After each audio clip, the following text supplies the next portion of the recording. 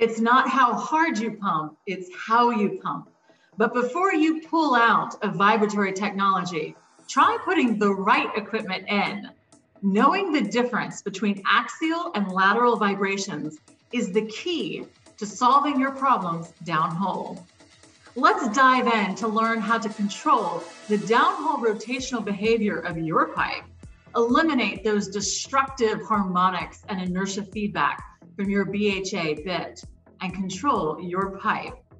This is Ariana Carruth, CEO of PWS, a premier energy savings products company in oil and gas. Thanks for joining me for this tech talk on axial versus lateral vibrations. The drilling market of yesteryear offers several tools with cyclic vibration to break string downhole friction to further a drilling string or coil deployment beyond its elastic mechanical buckling point. This technology is currently built on fluid flow manipulation, resulting in driving either a pressure pulse or mechanical hammer or both, acting along the axial plane of the string at any given amplitude and frequency. When we examine the effects to the downhole string in BHA to which this axial mechanical load force is applied, we have seen that there is a history of material fatigue damage to components and materials resulting in failed downhole equipment. This fatigue is the direct effect of applying variable axial cyclic loads under compression. This fatigue is only exacerbated by placing the BHA or material under micro-bending stress moments. Okay, so why is everyone trying to hammer their problems away? Again, it's not how hard you pump in the hole, but how you pump in the hole. To further explain, let's dive into the marketplace and environments of these operations where these tools are required, illuminating why a lateral force is actually preferential to an axial one. And just maybe, I'll be able to convince you with science to put your old red, blue, and green hammers away to control your pipe with the lateral vibrations of torsional oscillation control technology. In drilling, we typically have three methods. Full rotary drilling, typically used with RSS and high string rotation. Partial with static slide drilling, where no rotation is present. And hybrid rotary, low string rotation RSS, below downhole motor on the BHA. What are the benefits of full rotary drilling? Hole cleaning, lower system pressure loss, greater directional control, greater horizontal distances can be achieved as the majority of vertical weight is available, fluid compatibility, and a smoother borehole. And what are the cons of full rotary drilling? Liable to high variable torsional oscillation, known industry-wide as, you guessed it, stick slip. Higher downhole ECDs, tricky point as cutting bed heights can be higher in the other two methods. Higher surface RPMs can convert to higher torque fluctuations and subsequent equipment limitations. It's expensive when compared to motor drilling, and it requires defined set flow rates to be effective for RSS. What are the benefits of static slide drilling where no rotation is present? Low cost, ensures bit RPM remains at a higher rate under a torque load, can provide more reliable build rates at a wider flow rate range. And the cons, high pressure loss added to the system, environmental concerns such as fluid, temp, etc.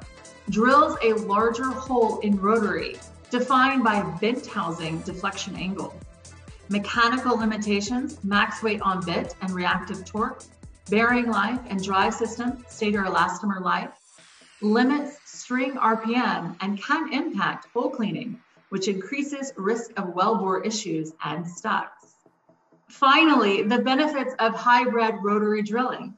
Real-time rotary directional control, improved ROP, and the cons, double the system pressure loss, can induce greater shocks expressed on RSS and downhole tools below motor, adds complexity to any stuck, runs downhole motor to upper mechanical limits, which can limit run duration.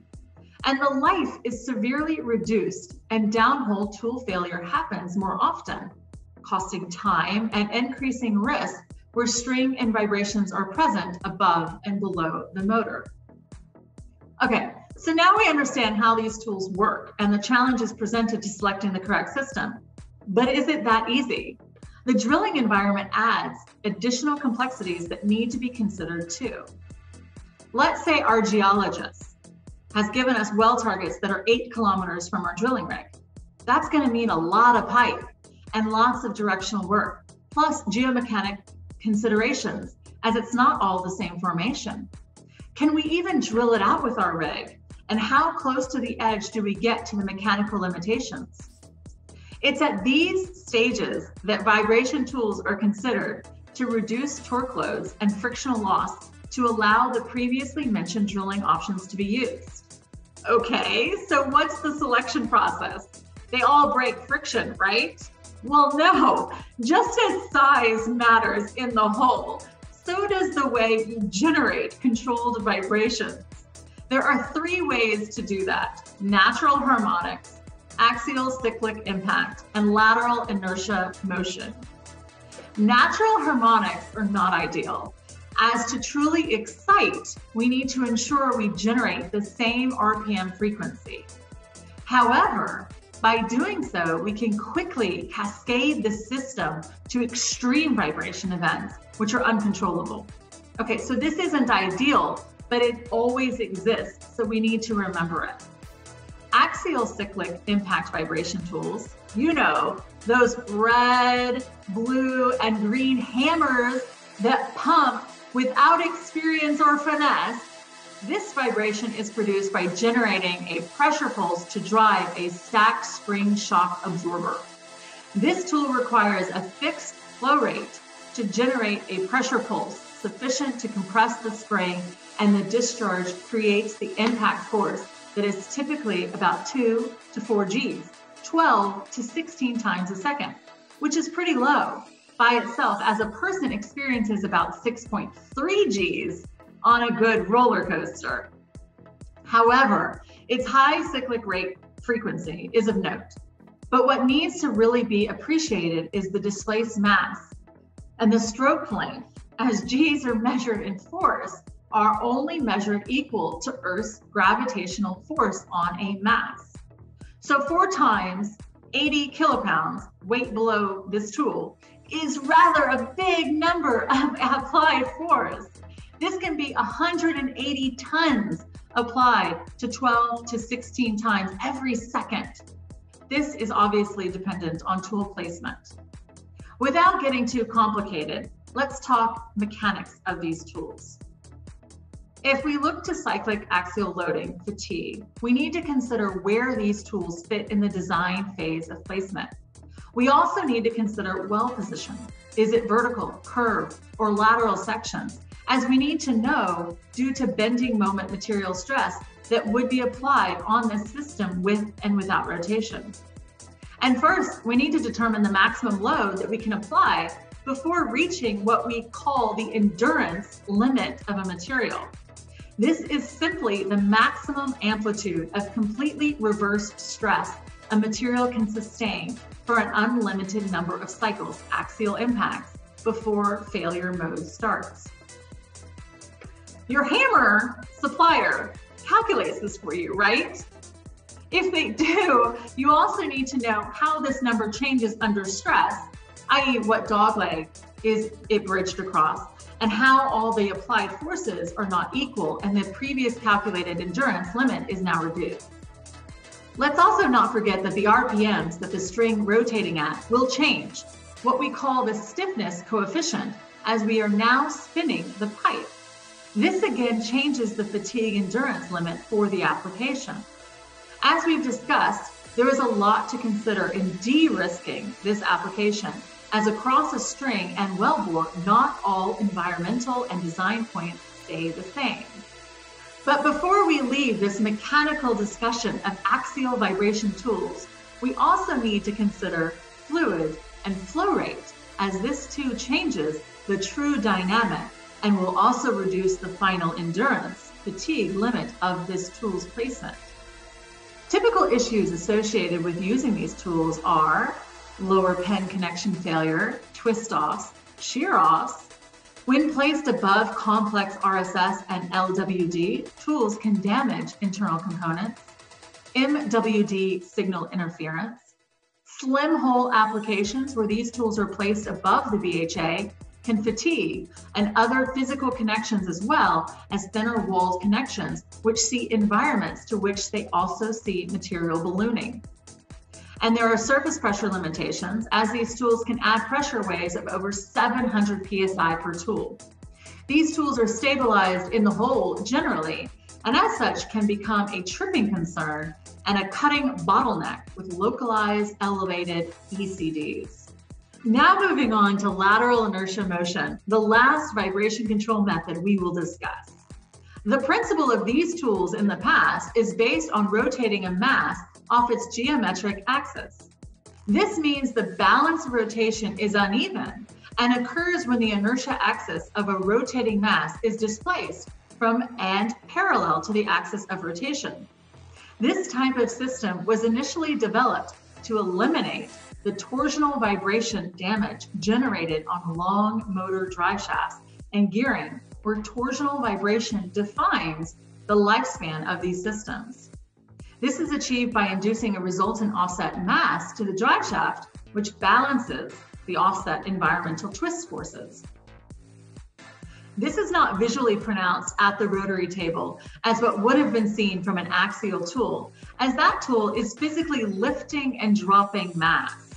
Lateral tools, however, are inducing what is called high amplitude oscillation wave, which is designed to control the string eccentricity and contain the string in a fixed state by eliminating subsequent forces.